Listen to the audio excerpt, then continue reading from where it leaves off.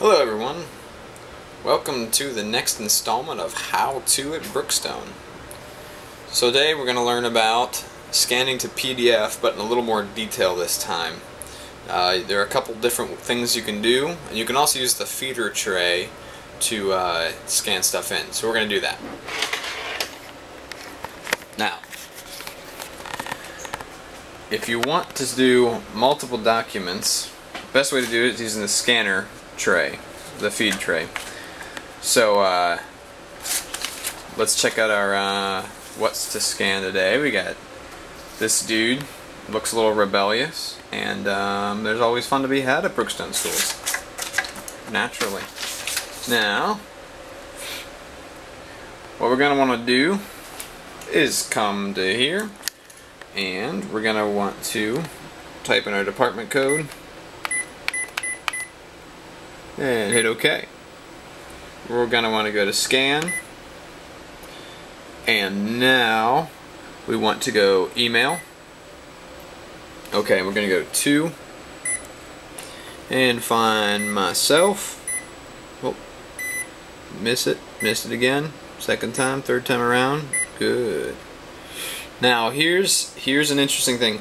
You can scan multiple documents to one PDF, or if you have a collection of papers, maybe of different students, you can actually scan a stack of papers and have them all come out as individual PDF files. So if you push multi, it'll all be under one PDF file, and if you press single, each page will come out as its own PDF file. So for now, we're going to stay with multi.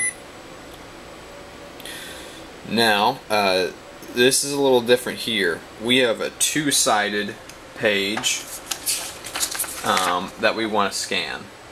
We have multiple pages as well. So we put these both in the feeder tray, and we want to come here to scan settings. Now we're at scan settings. We want to go to this. It says single two-sided scan. We click there, and in order to scan both sides, you need to hit book is the option. Press OK. And also, if you want better resolution and more like higher quality image, you can select your DPI. The higher it is, the higher quality it is. Great. Then we're gonna hit OK, and we'll hit preview. That'll give us the option to look at it before we actually send it off. Scan. While we wait for that, we go in here and we grab ourselves a pudding cup, and we save that for later. Now we can actually look and make sure that every page scanned by pressing down. Cool beans. Great. If I press OK, it's going to send the email, and because I chose multi, it's going to send all four of those pages as one PDF file to my email. And I go in my email inbox, and it will be there. So press OK. It's going to say email sending. There it is. And now it's good. Email transmission is completed. If I go in my inbox, it's going to be there under one PDF file.